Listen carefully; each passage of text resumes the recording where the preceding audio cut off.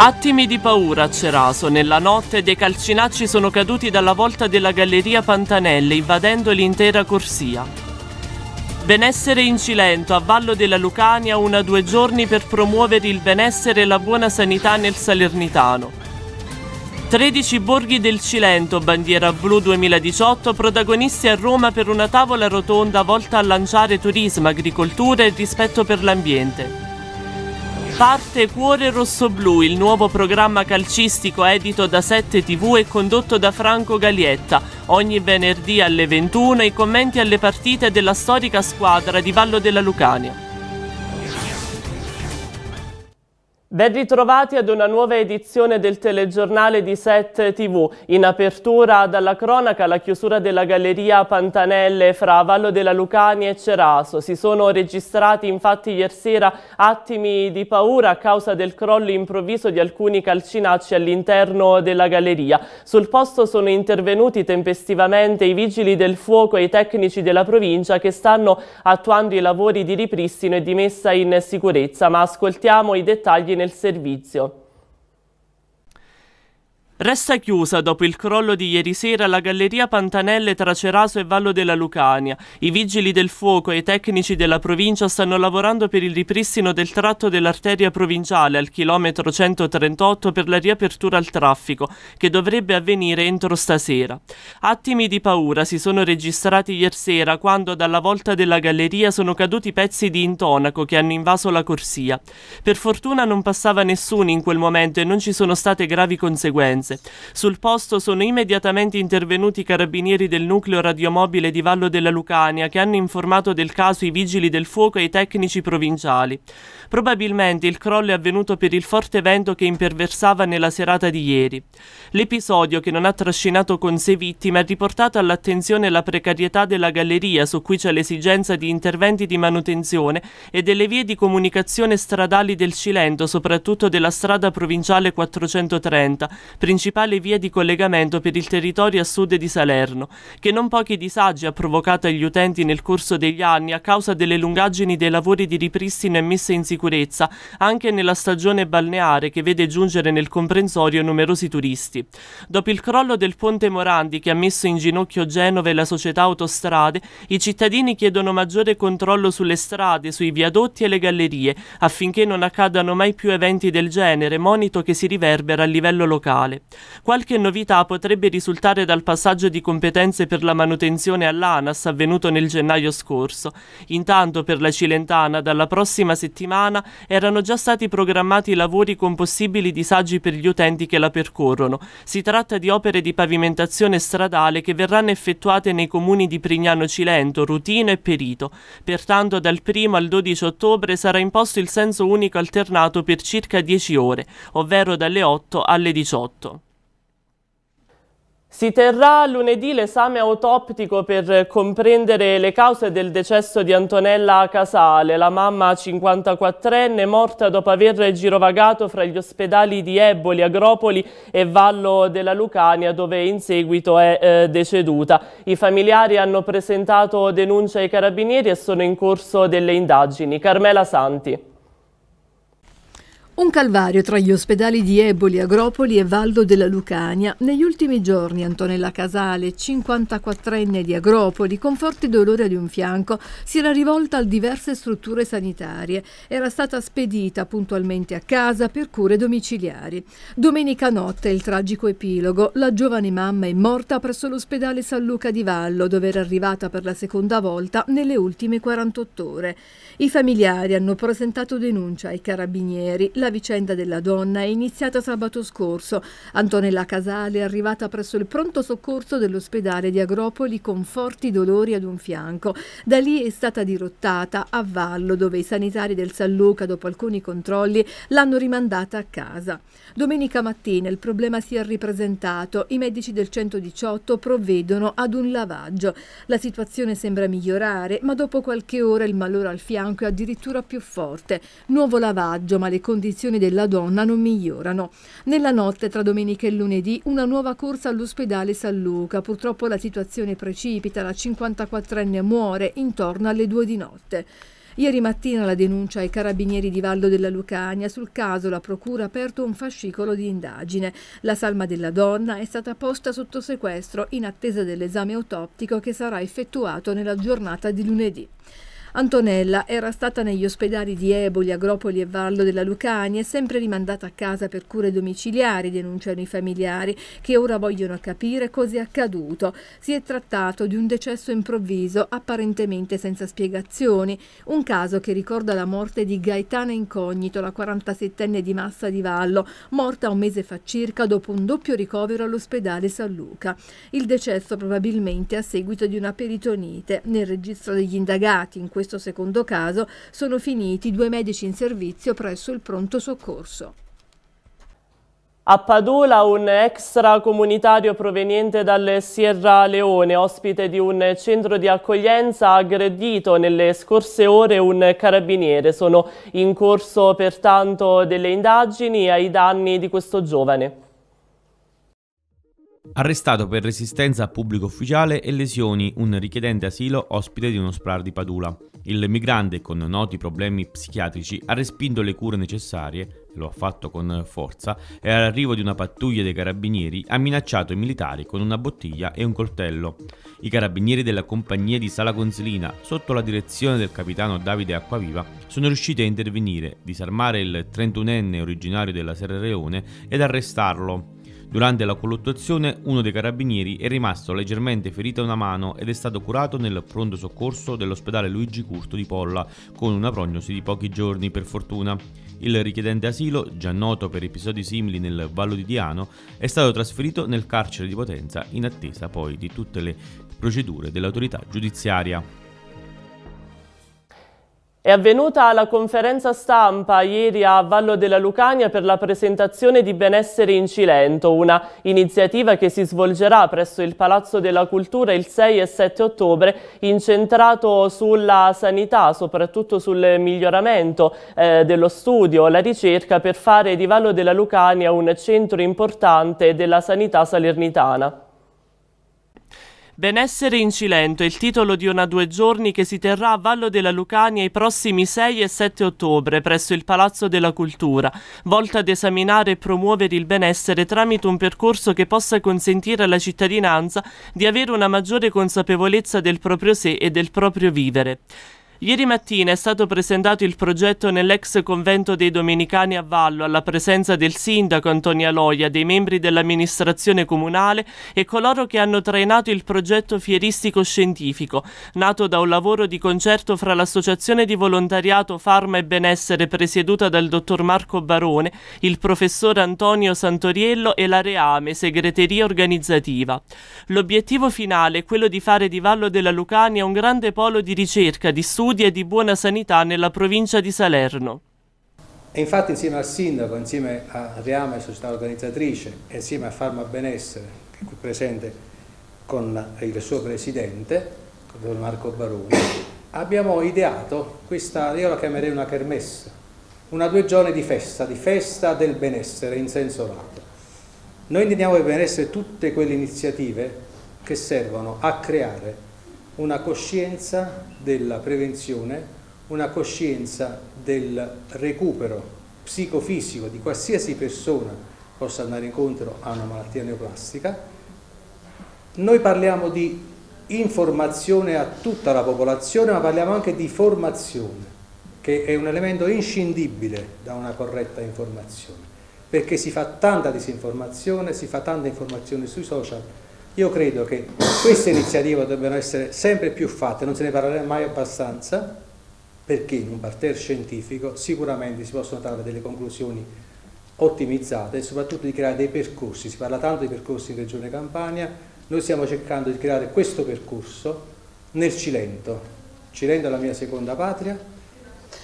Benessere in è un'idea di un progetto che inglobasse 3 concetti fondamentali: formazione, convegno CM, informazione, quindi diffusione della notizia, ma anche poi entrare nel pratico e quindi effettuare direttamente alla popolazione delle consulenze mediche gratuite che grazie alla clinica Cobellis, alcuni volontari dell'associazione stessa, effettueremo durante i 2 giorni. Quindi mentre il sabato ci saranno i lavori del convegno CM, anche le persone, altre persone, tutti i cittadini sono invitati a venire nel chiostro, dove altri medici, quindi altri professionisti, effettueranno queste consulenze gratuitamente. Ci sarà l'urologia, dermatologia, cardiologia, misureremo la glicemia, faremo vedere come si misura la pressione arteriosa, le cose che sembrano più banali, perché poi è questa la prevenzione, è cercare di fare qualcosa prima che sia troppo tardi.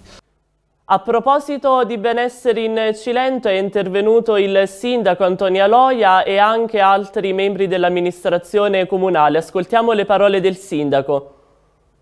È partito anche da una riflessione che abbiamo fatto insieme, no? Si è discusso molto, si sta discutendo molto sul problema delle patologie neoplastiche. C'è un aumento delle patologie neoplastiche, questo è fuori dubbio. L'Organizzazione Mondiale della Sanità dice che negli ultimi anni c'è stato un aumento delle patologie neoplastiche, il 20% di queste è in Europa e ovviamente anche il territorio cilentano non può essere immune da questo problema. Questo impone ancora di più tutti quanti noi, medici, ma non solo medici, anche le istituzioni, a fare un'attenta politica di prevenzione e di diagnosi precoce. Da qui anche questo tipo di incontro. Certamente noi siamo una zona, un territorio che dovrebbe essere immune, diciamo, da alcuni tipi di patologia. Ahimè, purtroppo ci rendiamo conto nel mondo reale che questo non è vero.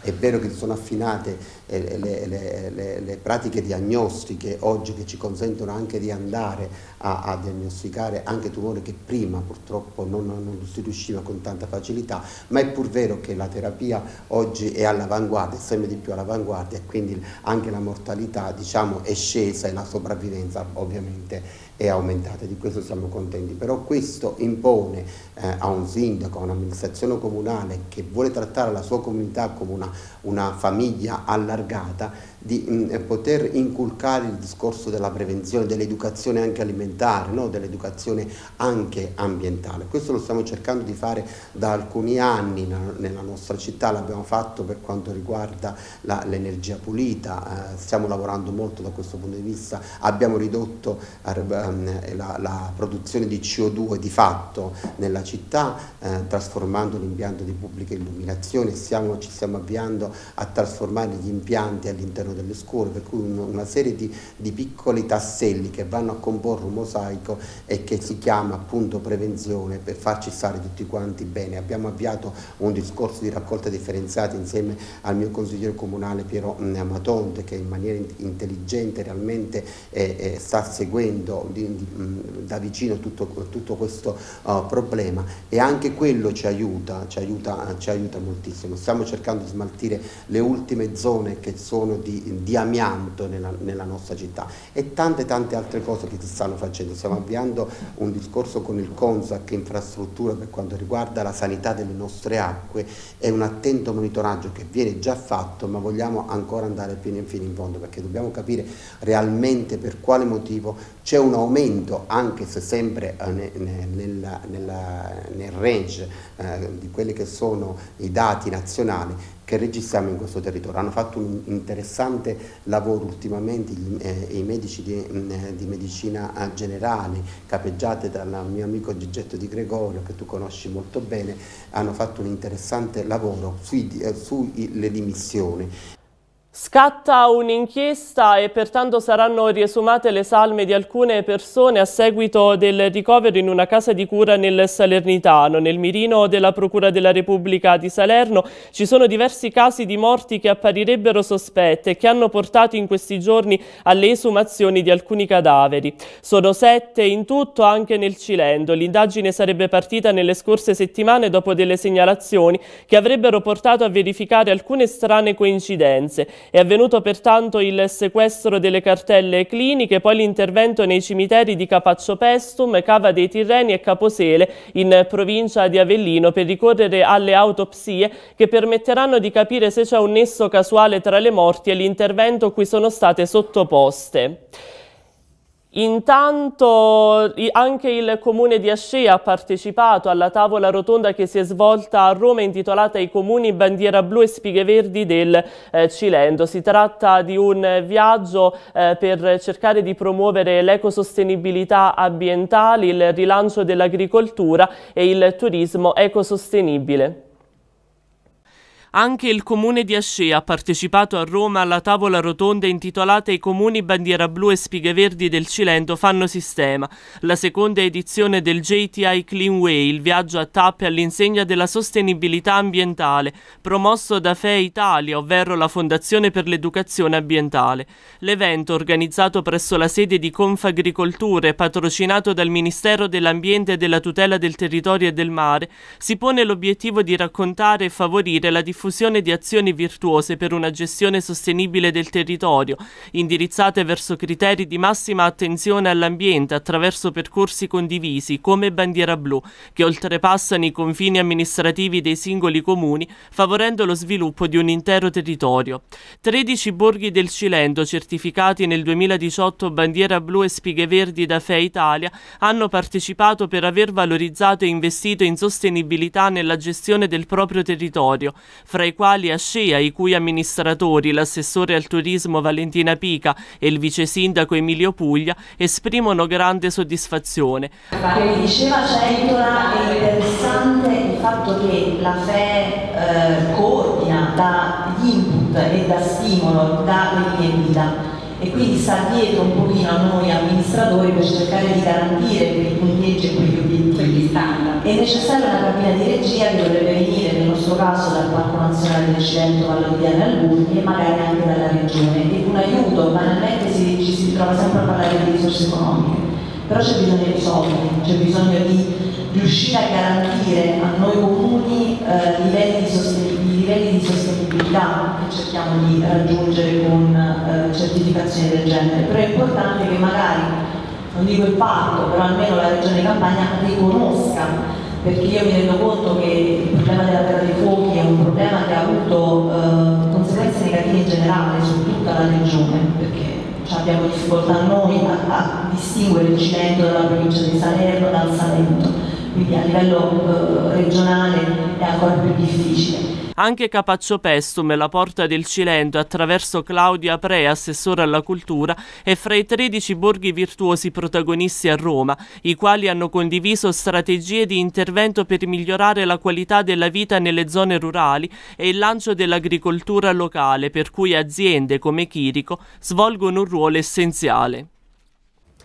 L'iniziativa a Roma, la tavola rotonda intitolata appunto ai comuni cilentani che sono stati fregiati del titolo di Bandiera Blu 2018, è stata segnalata dalla FEE Italia. Per noi Antonio Vuolo ha intervistato Claudia Prea, assessore alla cultura di Capaccio, fra i 13 borghi cilentani ad aver partecipato a questo importante riconoscimento ed iniziativa.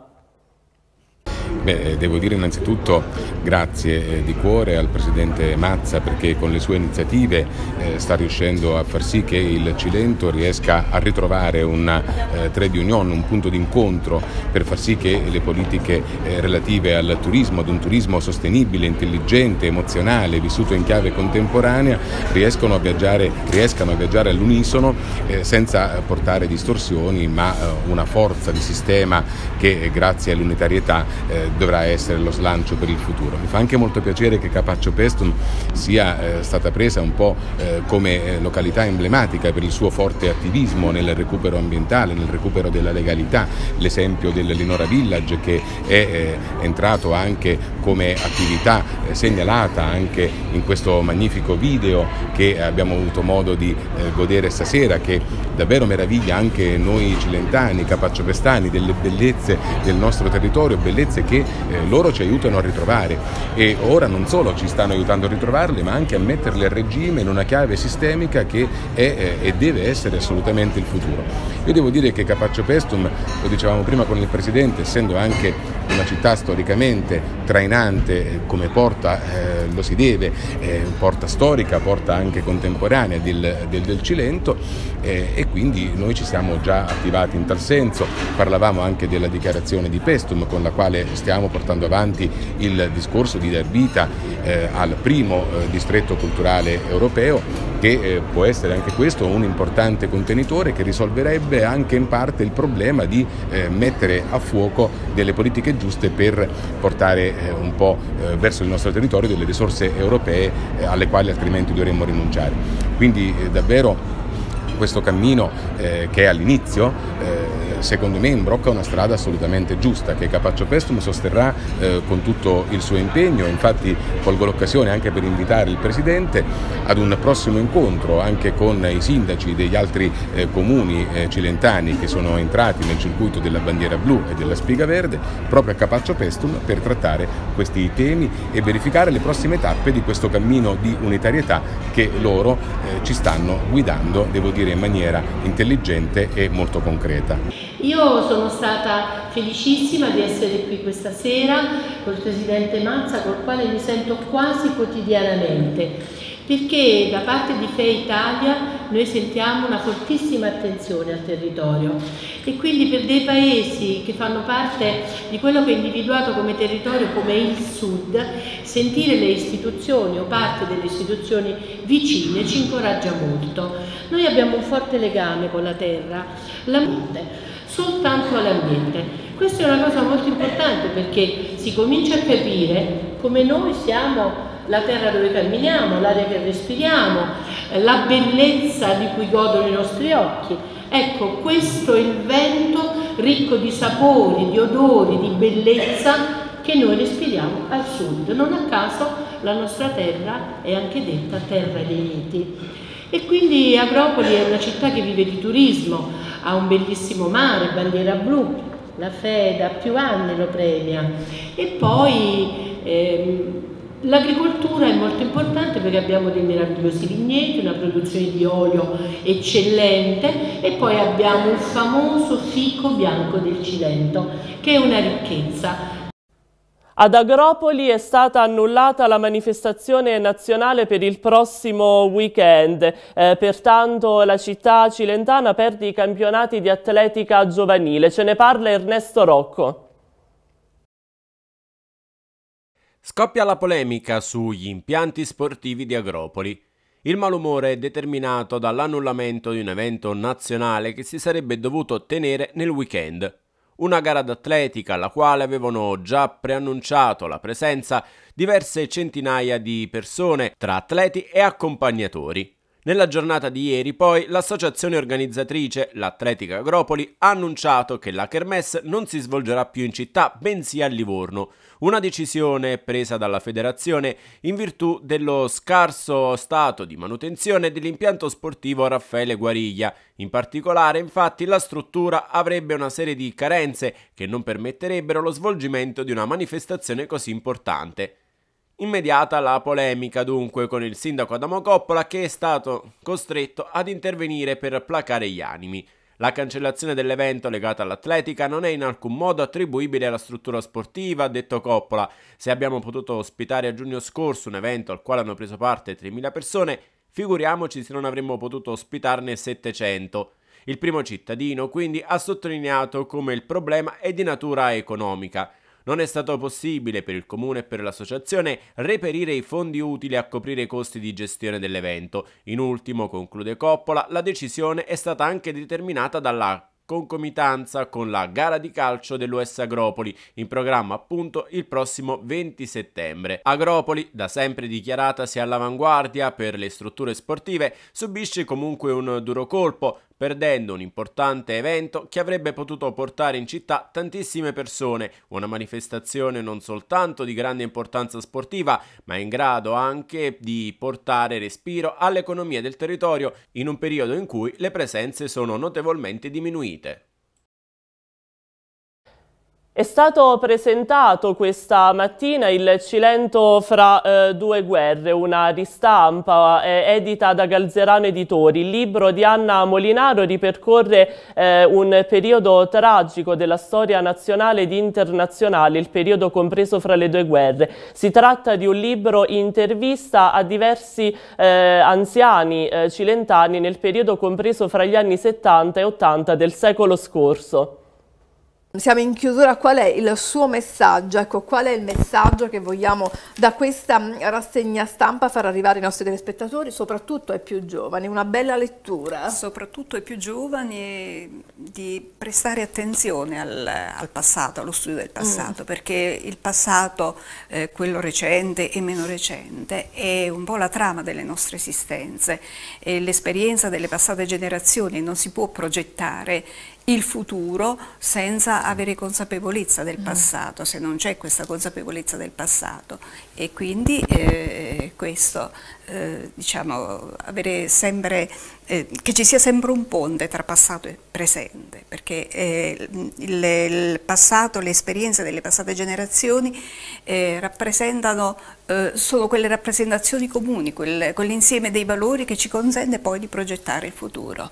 Allora Giuseppe, qualche notizia utile su come e dove trovare il libro, come venirne come dire, in possesso, dove lo troviamo il libro? Allora, il libro può essere richiesto direttamente alla casa editrice, noi spediamo in Italia e all'estero senza alcun problema. Se qualcuno vuol regalare il libro a dei parenti, a degli amici che stiano in Australia o negli Stati Uniti o in Argentina, ci può fornire l'indirizzo e noi spediamo, e poi si trova nelle edicole, nelle librerie di Vallo della Lucania e nelle altre edicole e librerie del Cilento. Stai già lavorando ad una prossima pubblicazione? Il libro, voglio ricordare, ha 168 pagine, un inserto fotografico e costa 12 euro, un caffè e un cornetto. Per cui poi è importante leggere libri,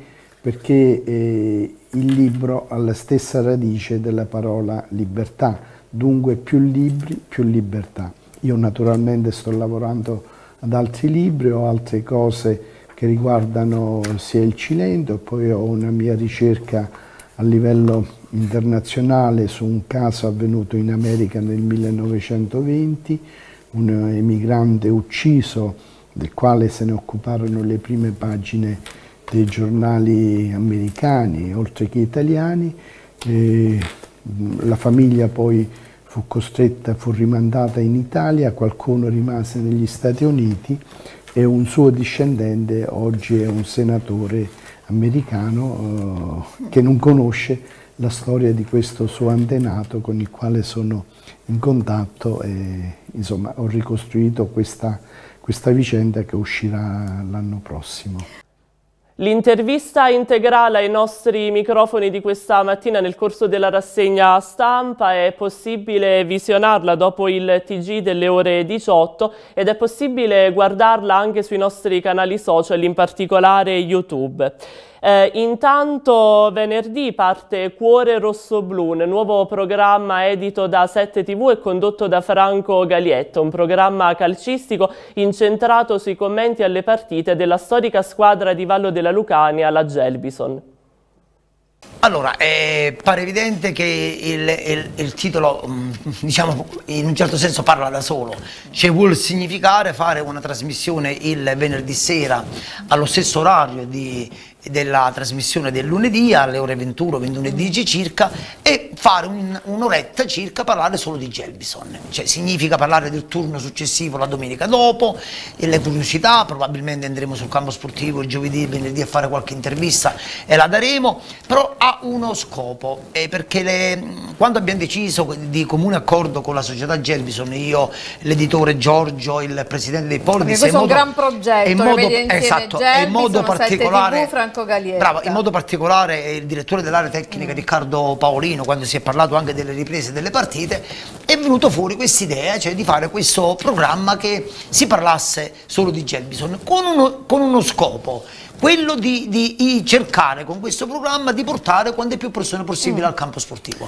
Allora l'obiettivo è quello proprio il venerdì di invogliarli, e come li possiamo invogliare? Portando solo ospiti Gelbison, che siano dirigenti, allenatori, giocatori di adesso, calciatori di una volta, quindi inviteremo anche i calciatori della mia Gelbison, anche della Gelbison precedente, perché Carmela, se noti bene, questa è una società che ha 60 anni e passa, quindi effettivamente avremo di che parlare, cercando veramente 60 anni di storia, insomma possiamo riempire davvero 60.000 puntate, però come dicevi tu l'obiettivo è quello di mantenere alta l'attenzione, l'adrenalina sulla settimana di preparazione e poi arrivare tutti preparati al campo. Casomai seguire la Gelbison anche in trasferta, non solo in casa. Sì, cercheremo, come è stato fatto per domenica, di seguirla anche fuori casa, perché la Gelbison, diciamo, Giorgio con l'accordo con diciamo, Riccardo Paolino non hanno lesinato entrambi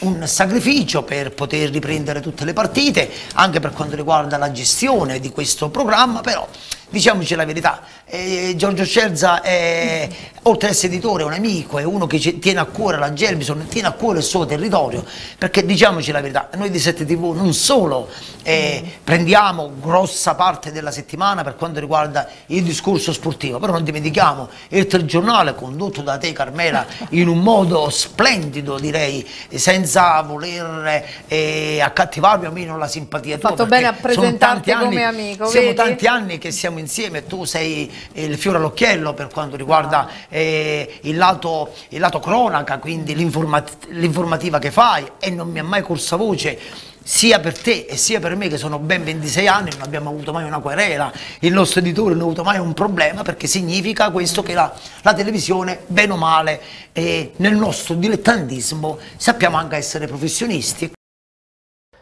Ci fermiamo per qualche istante di pubblicità, restate con noi, nella seconda parte tratteremo di spettacolo e di sport.